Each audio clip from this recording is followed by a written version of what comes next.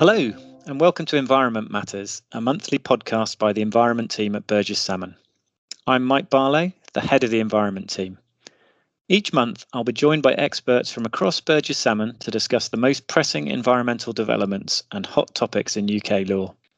In today's podcast, we'll be discussing an ESG topic, how to manage climate change and sustainability in supply chains. At Burges Salmon, our environment team collaborates with other areas of the firm to provide our holistic ESG services for clients, and I chair our cross-firm ESG steering group. We wanted to include an ESG topic in this podcast series and have picked supply chain management because it's an aspect of ESG that has particularly legal elements, and we know from discussions with clients and contacts that these can pose particular challenges. Today, I'm delighted to be joined by Sarah Sackville-Hamilton, who's a senior associate in the environment team, specialising in environmental regulation and sustainability projects. Sarah also works with me on our ESG steering group. Hi, Sarah. Thank you for joining us today. My pleasure, Mike. It's good to be here. So can you start by telling us a little bit more about why supply chain management is such an important aspect of ESG? Of course. Supply chains are, for many businesses, where the biggest ESG issues lie. That's both from a financial risk perspective, because of penalties that could be imposed for breaches of ESG regulatory requirements or operational disruptions caused by those breaches. And it's also from a reputational risk perspective. Supply chains are also where, for many, there are the biggest opportunities to effect meaningful and measurable change through ESG strategies and policies. From my perspective as an environmental lawyer, and so my focus on the E element of ESG, one of the major concerns that organisations face with their climate impact is reducing their Scope 3 emissions. Scope 3 are emissions that aren't produced by the organisation through its own activities or through its purchased energy consumption, but instead from elsewhere in its value chain, particularly from suppliers and purchased products and services. So understanding what those Scope 3 emissions are and taking steps to reduce those supply chain emissions where possible is a really important element of most ESG strategies. Thanks. That's really clear. And I know we've been engaging with clients quite a lot over the last year or so in relation to these issues. And are there any particular areas where clients need help in managing climate change and sustainability in their supply chains? Yeah, there are two legal areas that I would pick out in particular. One key one is in understanding the legal reporting, disclosure and due diligence obligations regarding supply chains.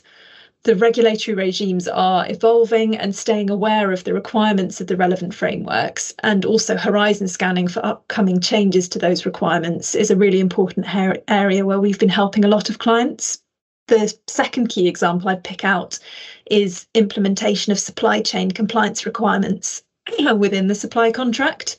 This could be by drafting clauses which ensure the necessary information sharing and transparency to enable the customer organisation to meet its regulatory obligations.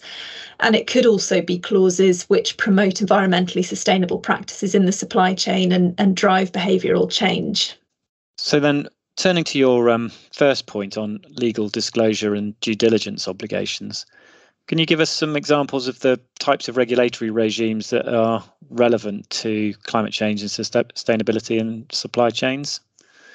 In the UK, we have what's a real patchwork of different regulatory regimes which impose mandatory ESG obligations regarding disclosure, and different parts of that patchwork apply to different types and sizes of organisation. Navigating the patchwork and working out which of the regimes apply to you and what they require you to do is complex. At Burges Salmon, we've developed an interactive tool to help clients with cutting through that complexity to make a start on this analysis.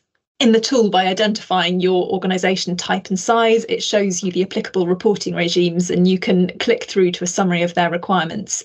If this will be helpful to anyone listening, then please do get in touch. Yeah, and I've had a look at that tool, and actually it's really useful and very user-friendly, I think. Yeah, I think it's come out really nicely. It's sort of a nice visual way of seeing what are the applicable obligations, and then quite an intuitive way of clicking through to get a bit more detail to start on that exercise of understanding what you need to do. Yeah, no, really useful. And sort of moving on from that, one of the elements of this UK reporting framework that's particularly relevant to climate change and supply chains is the obligation that's imposed on some obligations to make disclosures which are aligned with the recommendations of the TCFD. So that's the Task Force on Climate-Related Financial Disclosures. The TCFD recommendations include making disclosures on Scope 3 greenhouse gas emissions and the related risks. TCFD aligned disclosures are currently mandatory for premium listed and standard listed companies, and also for large companies and LLPs, which broadly means those that have got more than 500 employees and which have got a turnover over 500 million or meet certain other tests. TCFD aligned disclosures are also mandatory for asset managers, life insurers, and FCA regulated pension providers, and also for trustees of occupational pension schemes, as well as all those categories of organisation or entity where those disclosures are mandatory. We're also increasingly finding that other organisations are electing to make those disclosures on a voluntary basis as part of their ESG strategy. So all of that is driving the importance of focusing in on those disclosures around climate change in supply chains. Yeah, and I know we've got another tool as well, haven't we, to help pension trustees with their ESG requirements, which also feeds into this topic. And you've touched on the obligations in the UK, but I know there's a lot as well going on at an EU level, which is sort of moving on a little bit faster, perhaps, than the UK. Perhaps you could talk about a little bit about those regimes as well. Yeah, absolutely, and completely agree that the two ESG regulatory regimes that are getting a particularly high level of attention at the moment are the EU's CSRD and CSDDD. So always good to have an acronym, but CSRD stands for the Corporate Sustainability Reporting Directive, and then the other one is the Corporate Sustainability Due Diligence Directive. The CSRD first is a new EU directive which significantly expands the ESG disclosures which in-scope organisations are required to make. And it also significantly expands, albeit in a phased way over a number of years, the organisations which will be within scope of those disclosure obligations. And although, as it's an EU directive, following Brexit, it's not part of UK law, the CSRD will still impact on many UK businesses. And that's because, for example, EU parent companies will need to make disclosures in respect of their full group ultimately, and that will include non-EU entities. And it's also because the organisations that are within scope will ultimately include non-EU undertakings which have a large EU established subsidiary or EU branch. On the CSDDD, this directive isn't yet in force, but it's currently expected to become law during 2024. It will impose far-reaching obligations on entities within its scope to carry out due diligence across their value chain and to take action to mitigate the actual and potential adverse impacts on human rights and the environment in that value chain. So while it's not directly applicable to UK companies, many which have got an EU company in their value chain, either up or downstream from them, will still be feeling the impacts of the CSDDD filtering through when it comes in. Yeah, thanks. That's a really useful summary, and it's clear, isn't it, that these obligations, even the ones in the EU, which only have a more indirect effect, are going to be rolled out more widely across the UK, and it's going to be more and more important to be looking at the supply chains and contracts. I think that's right, and I think it's also fair to say that what's happening at an EU level could be signs of similar regulations that might come into the UK itself in due course, although we're not bound to follow what the EU's doing. It could be a sign of a trend that the UK chooses to follow before too long. Yeah, exactly. And if I was a betting man, I would say that will happen. So that really takes us on to the second example you gave of where legal support can be needed in relation to supply chain management. So why do you think that it's important to think about introducing climate change and sustainability clauses into the supply chain contracts? There are a range of reasons why people could choose to introduce climate change and sustainability clauses, and different reasons will carry different weight and resonance for different organisations. For many, I'd say a key driver will be ensuring that their organisation can meet the increasing reporting and due diligence requirements placed on it by regulations, the types of regulatory requirements that we've just been talking about. For others, an important reason will be matching stakeholder expectations. That could, for example, be investor expectations, or alternatively, it could be tender requirements, particularly from the public sector customers, where we're seeing inclusion of some pretty extensive supply chain sustainability elements in tenders coming through. And for others, a really significant factor will be a desire to do the right thing, to leverage their organisation's buying power to drive an improved ESG approach across the supply chain. Yeah, and I think it's really important not to lose sight of the fact that this is just not all driven by regulatory requirements, but there are softer requirements, as you say, in tender contracts and so on, and also push from stakeholders to, as you say, do the right thing. So can you give some examples of the type of clauses that we've been helping clients with in relation to supply chain contracts? Yeah, of course. There are two broad types of clause. There are ones which drive supply chain behaviours and ones which drive transparency and data sharing. In that first category, as a baseline, we've drafted clauses which require suppliers to comply with applicable ESG laws and regulations and manage their businesses in a manner which benefits the environment and reduces harm the supplier imposes on the environment. We've also worked with clients to develop drafting on more specific issues that are particularly important to the client, like setting public emissions targets, developing and implementing net zero transition plans, procuring electricity from renewable sources, reducing resource use and pollution, and using sustainable materials and practices. In the second category of clause, so transparency and data sharing, we've drafted clauses which require suppliers to respond promptly and diligently to requests for information on ESG matters and to inform the customer proactively of any breaches or ESG incidents. We've also worked with clients to develop tailored information requirements which elicit the specific data that they need from their suppliers, whether to meet their reporting obligations or to feed into other internal metrics. A key area of focus has often been emissions measurement and reporting commitments, requiring suppliers to measure and calculate their total emissions in line with specified reporting standards, and then to submit this data to the customer in line with a set reporting timetable.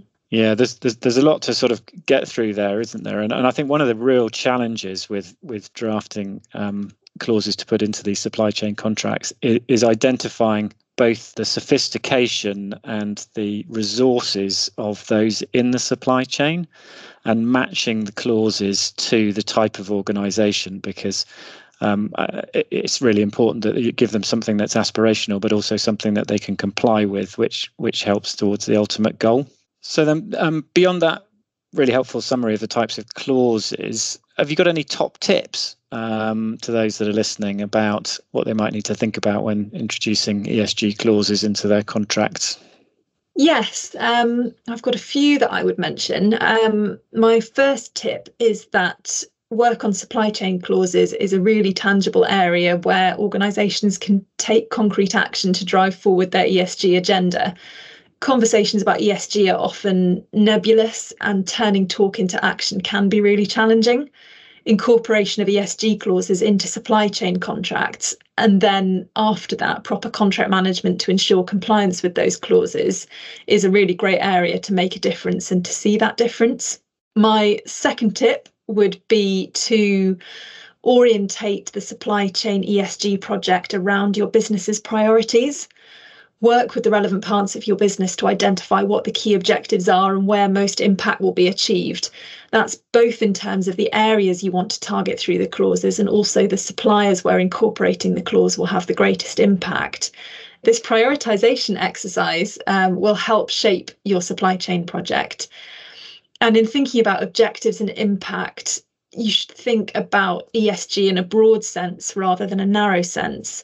While today I've been talking exclusively about climate change and sustainability because I'm an environmental lawyer and this is our Environment Matters podcast, ESG is about so much more, and there are a whole range of social and governance factors that could also be valuable to include in your set of ESG clauses. My third tip links back to the point that you just made, Mike, and it's that a one-size-fits-all approach may not be appropriate. Requirements that it might be realistic and reasonable to impose on a major corporate supplier might not be appropriate to require a small supplier to sign up to. Similarly, there may be more in the way of collaboration and support that the customer can and should provide to help those smaller suppliers on their ESG journeys. We've been working with some clients to develop menus of ESG clauses with different tiers of ESG obligations that can be selected depending on the profile of the supplier. For other clients, it suits their objectives better to have a single standard set of clauses, but to be prepared to tailor them or provide additional support for smaller suppliers. I think those are my main tips, but my final one would be, please do get in touch with us if we can help. Thank you. An excellent final tip. And that seems a really good place to finish our podcast today. I take away a number of things from that discussion. First of which is that there is some regulation around this, which is driving a need to look at supply chain contracts. It seems to me that is going to be on the increase over the years and is going to become more pervasive. But there are also a number of other really good reasons for looking at supply chain contracts, which go beyond the regulations. And then I suppose the last point I would take away is that quite a lot of thinking has been done on this. It's a real opportunity to make a noticeable difference. And there are a number of clauses which have already been developed which can be used. So I think that's all really helpful stuff, and I'm really grateful, Sarah, for you joining me and talking through that. Thanks, Mike. It's been a really good discussion. Thank you for listening to Environment Matters. If you'd like to know more about our environment team and how our experts can work with you, you can contact me and the rest of the team via our website. And if you enjoyed this podcast, you may also enjoy listening to our previous podcast episodes on greenwashing, natural capital, variable monetary penalties, and our 2024 Horizon Scanning podcast. All of these are available on Apple, Spotify, or wherever you listen to your podcasts. Our next episode is going to be focused on waste and navigating that complex regime, particularly in the context of delivering a circular economy. So don't forget to subscribe, and thanks for listening.